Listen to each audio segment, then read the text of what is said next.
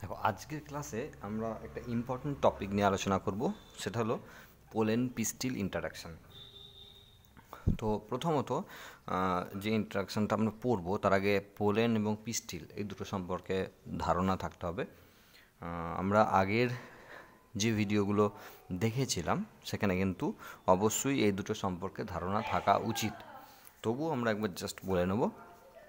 আমরা যখন মাইক্রোস্পোরোজেনেসিস পড়েছিলাম, আশা করি মনে আছে, সেখানে আমরা পরাগরেণু বা পোলেন গ্রেন কীভাবে তৈরি হয় সেটা দেখেছিলাম।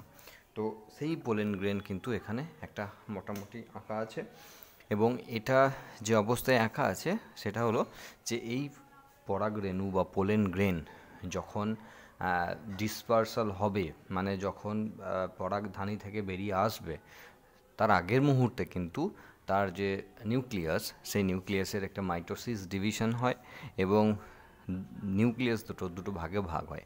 একটাকে টিউব নিউক্লিয়াস বলা হয় আর একটাকে জেনারেটিভ নিউক্লিয়াস বলা হয়। ঠিক আছে, এটা নিয়ে আমরা আরও ডিটেলসে আলোচনা করব, কারণ আমরা মাইক্রোস্পোরোজেনেসিস দেখেছিলাম, মাইক্রোগ্যামেটোজেনেসিস আমরা দেখিনি, বলেছিলাম পরে দেখব। তো মাইক্রোগ্যামেটোজেনেসিস যখন দেখব তখন কিন্তু আমি এটা নিয়ে একটু বলে দেবো। তো এর আগে পর্যন্ত আমরা শুধুমাত্র এইটা বলে আমরা পোলেন পিস্টিল ইন্টারাকশানে কিন্তু যাব। তো এটা পোলেন গ্রেন সম্পর্কে আমরা ধারণা আছে। পিস্টিল এটা নিয়েও আমরা বলেছি আগে, সেটা হলো যে ফিমেল রিপ্রোডাক্টিভ পার্টটা রয়েছে, যেখানে স্টিগমা, স্টাইল আর ওভারি এই তিনটে অংশ রয়েছে। এই তিনটে অংশকে একসঙ্গে বলা হয় পিস্টিল। তার মানে আমরা পোলেনের সঙ্গে পিস্টিলের ইন্টারাকশন বলতে আমরা যেটা বুঝতে পারছি সেটা হলো যে আগের ক্লাসে আমরা পলিনেশন পড়েছিলাম, সেখান পর্যন্ত দেখেছিলাম যে পোলেন গ্রেন সেগুলো একটা ফুলের, যে কোনো ফুল, সেটা নিজের ওই গাছের ফুল হোক, ওই ফুল হোক, অন্য গাছের ফুল হোক, হ্যাঁ, ফুলের মধ্যে এসে পড়ছে, স্টিগমাতে পড়ছে বা গর্ভমুণ্ডে পড়ছে। তাহলে পোলেন গ্রেনটা স্টিগমাতে পড়ার পর ওই পোলেন গ্রেন এই স্টিগমা স্টাইল ওভারির সঙ্গে যে ইন্টারাকশন করছে, যে প্রতিক্রিয়া একটা দেখাচ্ছে, সেটাকে বলে পোলেন পিস্টিল ইন্টারাকশন। গোদা বাংলায় বললে এটা হবে যে এই পোলেন গ্রেন স্টিগমাতে পড়ার পর থেকে ফার্টিলাইজেশন হওয়া আগে অবধি কোন কোন ঘটনা ঘটাচ্ছে সেটা কি বলবো আমরা, পোলেন পিস্টিল ইন্টারাকশন। তাহলে আশা করি বুঝতে পারছো, এটাকে বলা হচ্ছে পোলেন এবং এটা গোটাটা এখন পিস্টিল। তো এই পোলেন গ্রেন স্টিগমাতে পড়ার পর যে ইন্টারাকশন হচ্ছে বা যে ঘটনাগুলো ঘটছে সেটা কি বলা হয়, পোলেন পিস্টিল ইন্টারাকশন। তো এই নিয়ে আমরা আলোচনা করব। আমরা ধরে নিলাম এর আগে পলিনেশন হয়েছে এবং পলিনেশন হওয়ার জন্য এখানে যে পোলেন গ্রেন আছে, এরকমের প্রচুর পোলেন গ্রেন একটা ফুলের স্টিগমাতে গিয়ে উপস্থিত হয়েছে। এবার স্টিগমাতে পড়ার পর কোন ধরনের ঘটনা ঘটবে সেগুলো আমরা দেখব। তার আগে আমরা এই জায়গাটাকে মুছে আমরা দেখব। দেখো আমরা আগেই এই নিয়ে কথা বলেছিলাম যে যখন একটা ফুলের স্টিগমাতে পোলেন গ্রেন পড়বে তখন কিন্তু সেই পোলেন গ্রেন যে শুধুমাত্র সেই প্রজাতির হবে, সেই গাছের হবে বা সেই প্রজাতির হবে এমন কোনো নির্দিষ্ট কিন্তু কোনো নিয়ম নেই। যখন বায়ুর সাহায্যে বা জলের সাহায্যে বা কোনো পলিনেটারের সাহায্যে যখন পোলেন গ্রেন এক জায়গা থেকে অন্য জায়গায় যাচ্ছে, তখন যে কোনো ফুল থেকে যে কোনো ফুলে যেতে পারে। সাপোজ এটা যদি জবা ফুলের ক্ষেত্রে হয়, তাহলে এখানে আমের পরাগরেণু, আম গাছের পরাগরেণুও আসতে পারে, তাল গাছেরও আসতে পারে, জাম গাছেরও আসতে পারে, তো যে কোনো ফুলেরও আসতে পারে। তো এটার কোনো নির্দিষ্ট কোনো ঠিকানা নাই। তার মানে এখানে স্টিগমাতে এসে যে কোনো ফুলের পরাগরেণু পড়তে পারে, কিন্তু এই স্টিগমা কি সেই পোলেনগুলোকে অ্যাকসেপ্ট করবে? অবশ্যই করবে না। দুটো বিষয় আছে, যে একটাকে বলা হয় কম্প্যাটেবল আর একটাকে বলা হয় ইনকম্প্যাটেবল। কম্প্যাটেবল কথাটির অর্থ হলো এখানে স্টিগমা যে পোলেন গ্রেনগুলোকে গ্রো করতে সাহায্য করবে, যে পোলেনগুলোকে পোলেন টিউব ফর্মেশনে সাহায্য করবে, যে পোলেনগুলোকে অ্যাকসেপ্ট করবে, সেই পোলেন গ্রেনগুলো হলো, সেটা হলো কম্প্যাটেবল। সেই পোলেনগুলো কিন্তু এই স্টিগমার ক্ষেত্রে কম্প্যাটেবল হলো।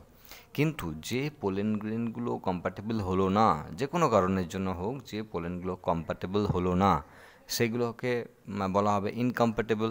এই ঘটনাকে বলা হবে ইনকম্প্যাটেবিলিটি। আমরা পরবর্তী অংশে এই নিয়ে আলোচনা করব।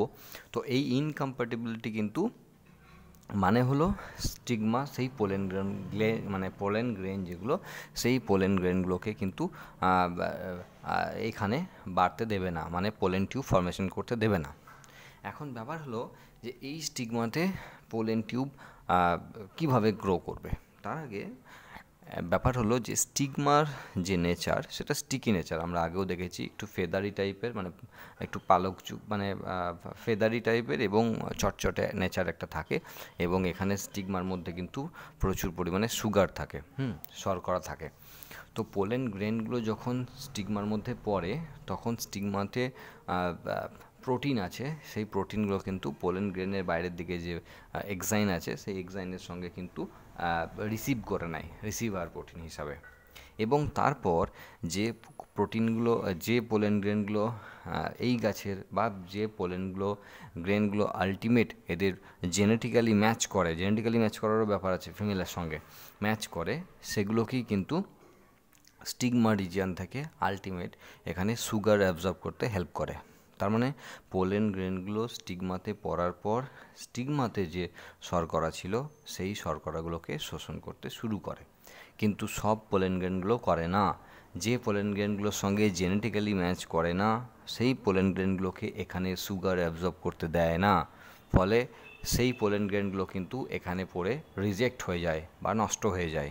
শুধুমাত্র যে পোলেন গ্রেনগুলো স্টিগমার সঙ্গে জেনেটিক্যালি ম্যাচ করেছে সেই স্টিগমাগুলো সেই পোলেন গ্রেনগুলো স্টিগমা থেকে সুগার রিসিভ করতে সক্ষম হয়, ফলে পোলেন গ্রেনগুলো সুগার অ্যাবজর্ব করার পর পোলেন টিউব ফর্ম করতে হেল্প করে। দেখো এখানে একটা ছকের সাহায্যে আমরা দেখানোর চেষ্টা করছি। প্রথমে পলিনেশন হচ্ছে, তার মানে পরাগরেণু ফুলের গর্ভমুণ্ডে এসে পড়লো। এরপর যেটা বলছিলাম যে স্টিগমার যে প্রোটিনগুলো রয়েছে সেই প্রোটিনগুলো পোলেন গ্রেনকে অ্যাকসেপ্ট করবে না রিজেক্ট করবে সেটা জেনেটিক্যালি ডিপেন্ড করছে, ঠিক আছে। ওইভাবে আমরা ধরে নিলাম পোলেন গ্রেনগুলো, কিছু পোলেন গ্রেন যেগুলো এই স্টিগমার সঙ্গে, এই ফুলের স্টিগমার সঙ্গে ম্যাচ করে, সেগুলো রিসিভ করলো বা অ্যাকসেপ্টেড হলো। এরপর ওই পোলেন গ্রেনগুলো স্টিগমাতে থাকা অবস্থায় স্টিগমার উপরে হিউমিডিটি, মানে স্টিগমার উপরে কতটা আর্দ্রতা রয়েছে সেটা এবং কতটা সুগার রয়েছে সেই সুগারের উপর ডিপেন্ড করে কিন্তু গ্রো করতে আরম্ভ করে। আমরা ধরে নেব যে স্টিগমার উপরে যে কন্ডিশন সেটা কিন্তু অবশ্যই তার যে জলীয় দ্রবণের যে ভাগ সেটা কিন্তু আছে যথেষ্ট পরিমাণে, এবং যথেষ্ট পরিমাণে সুগার যদি স্টিগমাতে থাকে তাহলে পোলেন গ্রেনগুলো অ্যাবজর্ব করবে এবং পোলেন গ্রেনগুলো থেকে পোলেন টিউব ফর্ম করতে শুরু করবে। পোলেন গ্রেনগুলো থেকে যখন পোলেন টিউব ফর্ম করবে, অবশ্যই আমরা পোলেন গ্রেনের ক্ষেত্রে আগে ভিডিওতে দেখেছি যে জার্ম পোর বলে একটা জায়গা থাকছে, মানে যে জায়গাগুলো ইনটাইন বা এক্সাইন লেয়ারগুলো সেরকম আর চওড়া নয় আর কি, কিছু কিছু জায়গায় একটু পাতলা করে ছেড়ে গেছে, যেগুলোকে আমরা জার্ম পোর বলছি। একটু আগেও কিন্তু আমরা ছবিতে এঁকেছিলাম জার্ম পোরের ব্যাপারে, 3টে ছিল 3 জায়গায়, তো দেখা যাচ্ছিল না আরও। তো এখানে সেই জার্ম পোর দিয়ে পোলেন টিউব ফর্ম করতে শুরু করেছে। সামনে এটা যেটা রয়েছে ডটেড যে স্ট্রাকচার রয়েছে ওটা টিউব নিউক্লিয়াস, এবং পিছনে যেটা মাকু আকৃতি যেটা রয়েছে সেটা জেনারেটিভ নিউক্লিয়াস বা জনন কোষ, ঠিক আছে। এই দুটো কিন্তু মাইটোসিস ডিভিশনের ফলে তৈরি হয়েছে, কেননা পোলেন টিউবের ভেতরে একটাই মাত্র নিউক্লিয়াস ছিল, হ্যাপ্লয়েড নিউক্লিয়াস ছিল। সেই হ্যাপ্লয়েড নিউক্লিয়াস ডিভাইড করে এই দুটো হয়েছে। আমরা যখন পড়বো মেগা স্পোরোজেনেসিস তখন আমরা দেখে নেব। তো পোলেন টিউবগুলো কিন্তু সেই জার্ম পোরের থ্রু দিয়ে কিন্তু ফর্ম করতে শুরু করলো। তার মানে পোলেন টিউবগুলো আস্তে আস্তে উপর থেকে নিচের দিকে নামতে শুরু করবে, মানে পোলেন গ্রেনগুলো কিন্তু ওখানেই থাকবে, পোলেন গ্রেনগুলো ওখানেই থাকবে, শুধুমাত্র পোলেন টিউবটা নিচের দিকে নেমে আসবে। এখন বিষয়বস্তু হলো যে এখানে যে পোলেন টিউবটা গ্রো করবে সেই পোলেন টিউবটা গ্রো করার ক্ষেত্রে দুটো অপশান রয়েছে। প্রথমত যে স্টাইলটা রয়েছে ফিমেল পার্টের, যে স্টাইল পার্টটা রয়েছে, এই স্টাইল পার্টটা ফাঁকা আছে না ভর্তি আছে। যদি ফাঁকা থাকে, যদি সেখানে কোনো রকম সেল না থাকে, মানে এই উপরের দিকটা যেমন এঁকে রেখেছি ফাঁকা আছে, সে ফাঁকা জায়গাতেই গ্রো করছে, আমরা ধরে নিলাম। কোনো কোনো ফুলের ফাঁকা থাকে, কোনো কোনো ফুলের ভর্তি থাকে, এই গোটাটা সেল দিয়ে প্যাক করা থাকে। আমরা আগেও যখন পড়েছিলাম স্টিগমা বা স্টাইল পড়েছিলাম তখন বলেছিলাম। তো যদি ফাঁকা থাকে তাহলে কিন্তু এই পোলেন টিউবটা কীভাবে গ্রো করবে সেটা কিন্তু পোলেন টিউব কিন্তু নিজেই নিয়ন্ত্রণ করতে পারে, পোলেন টিউবের যে টিউব নিউক্লিয়াস আছে সে কিন্তু নিয়ন্ত্রণ করতে পারে। কিন্তু বিষয় হলো যদি দেখা যায় যে এর ভেতরে যে অংশ যদি সেল দিয়ে ভর্তি করা থাকে, সেল দিয়ে প্যাকড আপ করা থাকে, তাহলে সেক্ষেত্রে কিন্তু আমাদের তাহলে এখানে যদি স্টাইলের ভিতরের পোর্শনটা যদি ফাঁকা হয়, তাহলে সেখানে স্টাইল নিজেই কিন্তু কন্ট্রোল করতে পারে পোলেন টিউব ফর্মেশনের ক্ষেত্রে, মানে পোলেন টিউব গ্রো করার ক্ষেত্রে। কিন্তু যদি দেখা যায় স্টাইলের ভিতরের অংশটা ভর্তি আছে সেল দিয়ে, তাহলে সেক্ষেত্রে কিন্তু স্টিগমা নিয়ন্ত্রণ করে। ঠিক আছে, আশা করি বুঝতে পেরেছো। স্টাইলের ভেতরে যদি ফাঁকা থাকে তাহলে স্টাইল নিজেই নিয়ন্ত্রণ করে, আর যদি স্টাইলের ভিতরটা সেল দিয়ে ভর্তি করা থাকে, সলিড থাকে, তাহলে কিন্তু সেক্ষেত্রে স্টিগমা কিন্তু এই পোলেন টিউব গ্রো করার ব্যাপারটা নিয়ন্ত্রণ করে। তো এখানে নিয়ন্ত্রণ যেই করুক, সেটা হলো না বা সলিড সেই আকারে যাই হোক না কেন, সেখানে কিন্তু দুটো ঘটনা কিন্তু এখানে ঘটে। প্রথমত এখানে দেখো লাল কালিতে আমি করে দিয়েছি দুটো, এর পরবর্তী স্টেপ সেটা হলো পেকটিনেজ, একটি ইম্পর্ট্যান্ট এনজাইম। দেখো আমরা যখন 11-এ পড়েছিলাম, আমরা সেল ওয়াল পড়েছিলাম, তখন কিন্তু মিডিল ল্যামেলা যে পেকটিন দিয়ে তৈরি ছিল এবং প্রাইমারি সেল ওয়াল বা সেকেন্ডারি ওয়াল, সেখানে কিন্তু সেলুলোজের উপস্থিতি ছিল, আমরা দেখেছিলাম। তো সেক্ষেত্রে যদি এর ভিতর দিকের যদি সেল দিয়ে ভর্তি করা থাকে স্টাইল পোর্শনটা, তাহলে সেক্ষেত্রে অবশ্যই যেহেতু প্ল্যান্ট সেল, তাহলে প্রত্যেকের ক্ষেত্রে সেল ওয়াল থাকছে, আর সেল ওয়াল মানেই কিন্তু সেখানে সেলুলোজ এবং পেকটিন এই দুটো সাবস্টেন্স থাকছে। আর এই সাবস্টেন্সগুলো থাকা মানেই হলো সেখানে কিন্তু এইগুলোকে ড্যামেজ করতে হবে। যে সেল ওয়ালগুলোকে ড্যামেজ করলে কিন্তু আলটিমেট পেকটিনেজ এবং সেলুলেজ এই দুটো এনজাইম এখান থেকে সিক্রেশন হয়, এবং আদার হাইড্রোলাইটিক এনজাইম এখানে আছে।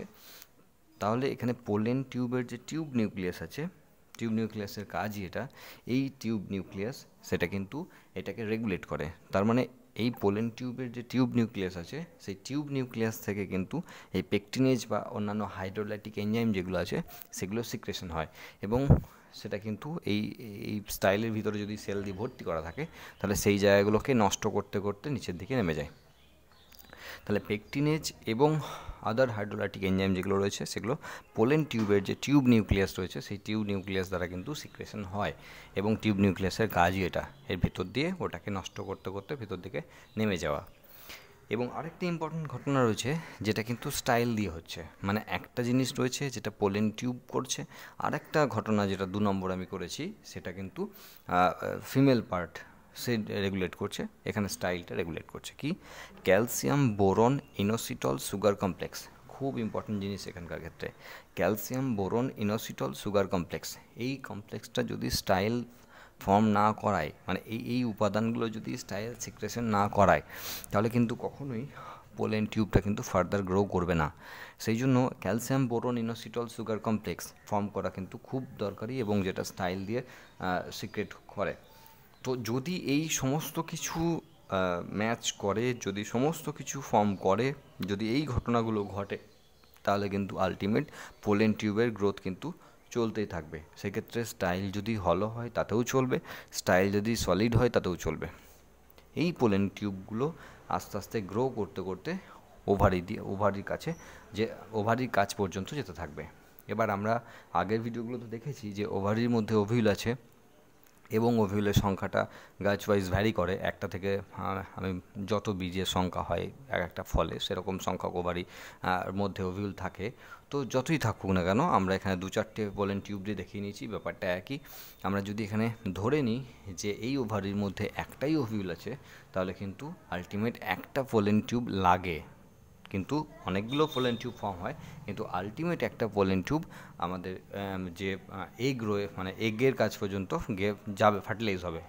আমরা ছবিতে দেখাচ্ছি, দেখো সেক্ষেত্রে আমরা দেখতে পাচ্ছি এখানে কিন্তু একটা পোলেন টিউব আলটিমেট যে ওভিউল রয়েছে সেই ওভিউলের ভিতর পর্যন্ত প্রবেশ করেছে। বাকি পোলেন টিউবগুলো কিন্তু গ্রো করছিল, কিন্তু কম্পিটিশনের ব্যাপার আছে, যে পোলেন টিউবটা ফার্স্ট যেতে পারবে সেই কিন্তু যে এগ আছে তাকে ফার্টিলাইজ করবে। তো এক্ষেত্রে বাকি পোলেন টিউবগুলোও কিন্তু গ্রো করছে, কিন্তু এখানে দেখানো হয়েছে যে একটা পোলেন টিউব আলটিমেট কিন্তু যে ইনটিউবমেন্ট ছিল, ইনটিউবমেন্টের যে উপরের দিকে আমরা জানি মাইক্রোপাইল রিজিয়ন, সেই মাইক্রোপাইল রিজিয়ন হয়ে গিয়ে কিন্তু আমরা আগের ভিডিওতে দেখেছি সাইনার্জিড ছিল, সেই সাইনার্জিডসের ফিলিফর্ম অ্যাপার্টাসই ভেতরে প্রবেশ করেছে, এবং এর পরবর্তী যে ঘটনা ঘটে সেটা কিন্তু আমরা ফার্টিলাইজেশন পড়ার সময় দেখব। তো এখানে কিন্তু আমাদের পোলেন পিস্টিল ইন্টারাকশনের যে ব্যাপার, সেই ব্যাপারটা কিন্তু এইভাবে কমপ্লিট চলছে, এবং এরপরে আমরা পোলেন টিউব গ্রো করছে, মানে এরপর যদি আমরা অ্যারো দিই তাহলে পোলেন টিউব গ্রো করছে এবং সেটা ওভিল পর্যন্তকে পৌঁছাচ্ছে। এবার পোলেন পিস্টিল ইন্টারাকশনের ক্ষেত্রে দু একটা জিনিস বলে নেওয়া দরকার, সেটা হলো এখানে পোলেন গ্রেনগুলো যদি পিস্টিলের সঙ্গে পজিটিভ ইন্টারাকশন করে, মানে বলছি যে পোলেন গ্রেনগুলো যদি কম্পার্টেবল হয় এই পিস্টিলের জন্য, তারপরেও কিন্তু পোলেন গ্রেনগুলো গ্রো করতে নাও পারে। কেন? আমি বলতে চাইছি যে এই ঘটনাগুলো সব ঘটলে তবেই পোলেন পিস্টিল ইন্টারাকশনটা সাকসেসফুল হবে। তার আগে যদি জেনেটিক্যালি ম্যাচ করেও, তা সত্ত্বেও কিন্তু এখানে পোলেন গ্রেনগুলো পোলেন টিউব ফর্ম করতে নাও পারে, বা পোলেন টিউবগুলো আলটিমেট কিন্তু এত দূর অবধি গ্রো করতে নাও পারে। কোন কোন বিষয় রয়েছে? প্রথমত পোলেন গ্রেন এবং স্টিগমার উপরের দিকে সারফেস এরিয়াতে যে সমস্ত প্রোটিন রয়েছে, সেই প্রোটিনগুলো এখানে সারফেস প্রোটিনগুলো ম্যাচ করছে কি না। যদি ম্যাচ না করে তাহলে কিন্তু এখানে গ্রো করবে না, 1 নম্বর। যদি ম্যাচ করেও, তাহলে স্টিগমার ওপরে যে সুগার এবং যে হিউমিডিটির কথা আমরা বলেছিলাম, সেই সুগার এবং হিউমিডিটি যদি যথেষ্ট পরিমাণে না থাকে, তাহলে কিন্তু পোলেন টিউব কিন্তু গ্রো করবে না। 3 নম্বরে, যদি স্টাইল যদি সলিড হয়, যদি হলো না হয়, সলিড হয়, তাহলে সেক্ষেত্রে যদি পেকটিনেজ বা আদার্স হাইড্রোলাইটিক এনজাইম যেগুলো রয়েছে সেগুলো যদি সিক্রেশন না করে, তাহলে কিন্তু পোলেন টিউব এদের সঙ্গে জেনেটিক্যালি ম্যাচ করিয়েও গ্রো করবে না। এবং যদি ক্যালসিয়াম, বোরন, সুগার, ইনোসিটল যে কমপ্লেক্স, সেই কমপ্লেক্স যদি স্টাইল দ্বারা না ফর্ম করে, মানে এই উপাদানগুলো যদি সিক্রেশন না হয় স্টাইল দ্বারা, তাহলেও পোলেন টিউবগুলো জার্মিনেট করলেও আলটিমেট কিন্তু গ্রো করে ওভারি পর্যন্ত যেতে পারবে না। তাহলে এই ফ্যাক্টরগুলোকে যদি ম্যাচ করায়, তাহলে কিন্তু আলটিমেট পোলেন পিস্টিল ইন্টারাকশনটা সাকসেসফুল হবে, এবং পোলেন টিউবগুলো আলটিমেট প্রতিটি ওভারির মধ্যে প্রতিটি ওভিলের কাছ পর্যন্ত যেতে পারবে, এবং ফার্দার ফার্টিলাইজেশন প্রসেসটা কমপ্লিট হবে। ঠিক আছে, এই মোটামুটি আমাদের পোলেন পিস্টিল ইন্টারাকশন। এরপর আমরা যে ইনকম্প্যাটিবিলিটির ব্যাপারটা বলছিলাম, এটা তো কম্প্যাটিবিলিটির ব্যাপার বললাম, যে সেখানে পোলেন পিস্টিল ইন্টারাকশনের মাধ্যমে যে পোলেনগুলো সাকসেস হচ্ছে, সেই পোলেনগুলো গ্রো করার কথা। এর পরবর্তীতে আমরা যে পোলেন গ্রেনগুলো এখানে ম্যাচ করাতে পারলো না, সেই ব্যাপারটাকে আমরা দেখব।